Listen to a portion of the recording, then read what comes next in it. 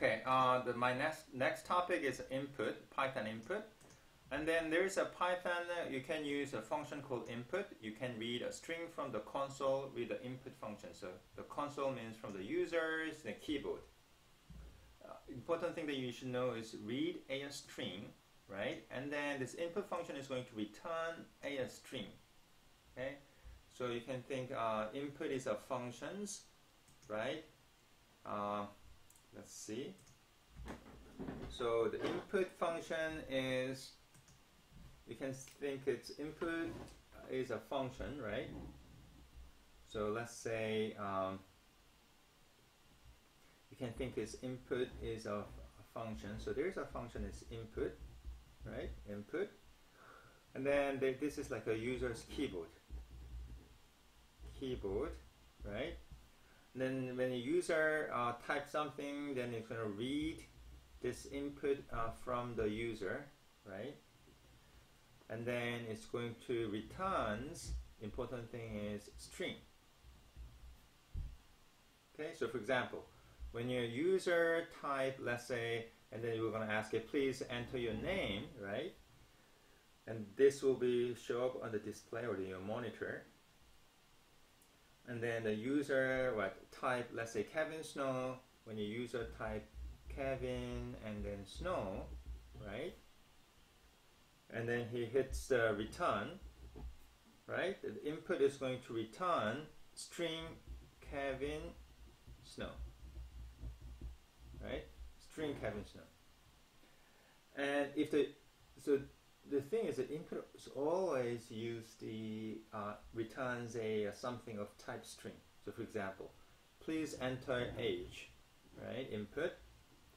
So when the user enters, let's say, okay, my age is 45, right? And he hits the enter. Then the 45 is going to gets the 45 from the user, and then it returns not the 45. It returns what? String 45. So if you want to use a number, right? Let's say I want to add, let's say 10 to this number, and I want to, let's say, divide whatever. So if you want to use a number 45, then you have to use a function called int. So this 45 is going to feed into a function called int, right? We learned int function previously, right? Int. What is the int function? What int function does is it's gets a string 45, and then what? So this is int, and it gets the string 45, and then what? Returns a 45 integer. Okay, this is no longer a string. So that's why the age, right? Age is a variable, right? So there's age, and then it will get 45 as an integer value, not a string. Okay, so let's just write one example code. Okay, just let's go to Python shell. Oops. Okay, I'm going to open a new file, and then I'm going to say let's learn Python input.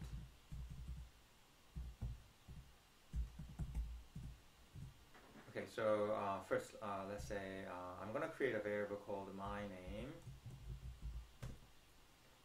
and then this is, I just create a variable my name, and then I want to get this value from the user, right? So let's say, then in case I'm going to use input, please enter your name.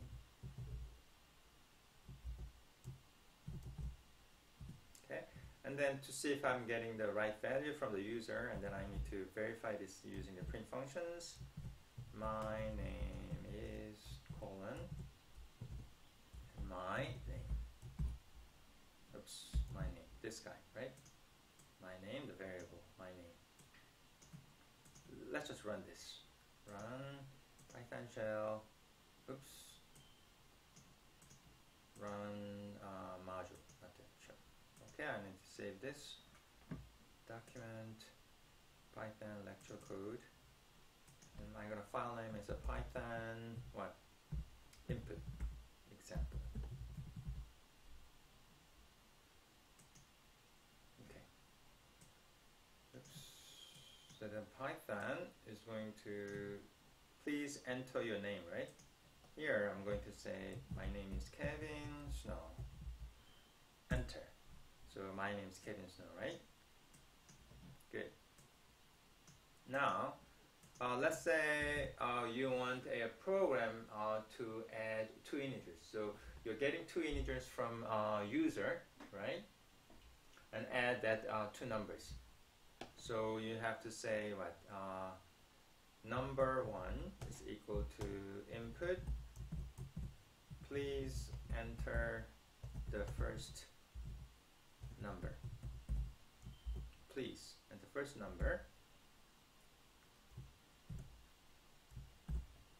Then I'll say num2 input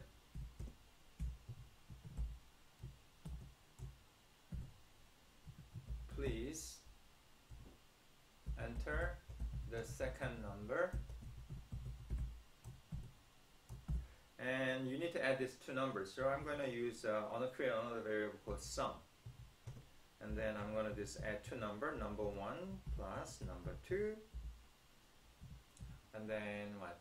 Print sum is sum, right?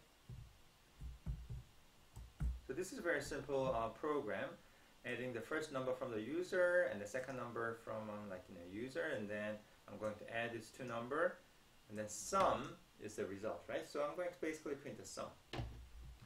If I run this, I'll have an error because you know that input function, right? Now input is going to return a string, right? So if you do not use int functions, this num is going to be a let's say string, and then you cannot basically it's going to, and the num2 is going to be what? Another string. So this plus is going to be used as a concatenation operator. Okay, so you will use very different results. So let's just run this. I know that this is not a correct code, but let's see what happens. I'm going to run this. Okay, please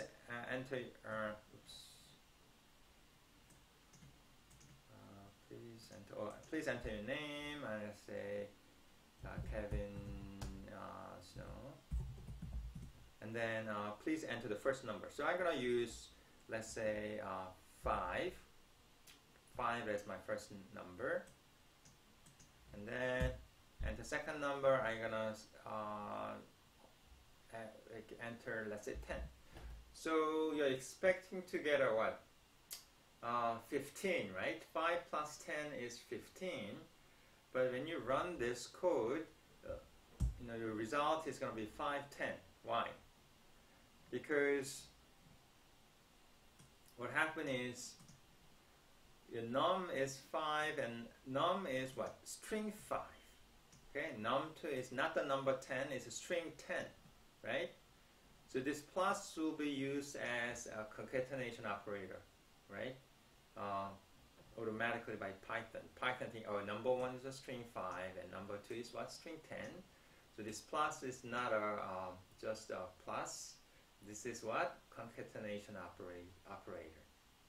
So the 5 and 10 is concatenated, right? So that's why 5, 10. So this is not something that you want. What you want is what? You have to convert this into int, the whole thing. You're gonna just, or you're gonna convert everything into integer, right? Then you'll get a 15. Okay, so for now, let's just get rid of this. Okay, I want to more focus on this guy.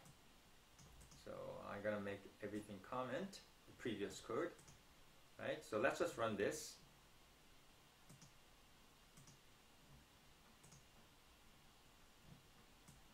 And the first number, I'm going to say 5 and enter the next number, 10, and then you'll get a 15, right? By the way, you can use this int like this, and if you don't like it, there's another way. You can use this input function in another way. I'll show you. So you know that num1, num2 at this point is what? String, right?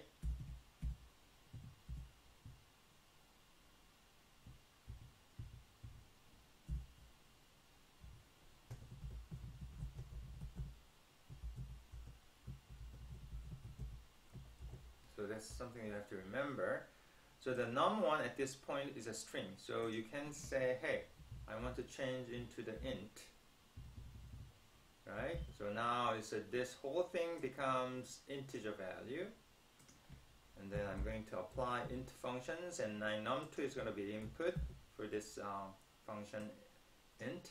So now the Python thing, oh, this is like Python think that, okay, this is a number, integer number, and then this is an integer number.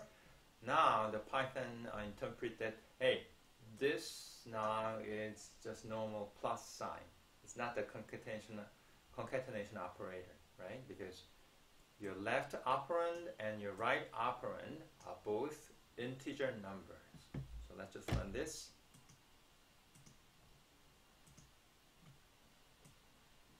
And the first number is, let's say, 100, and another number is 100, and your the sum should be 200, right? See? Okay, good. So I'm going to end my lecture here for the Python input. Okay, so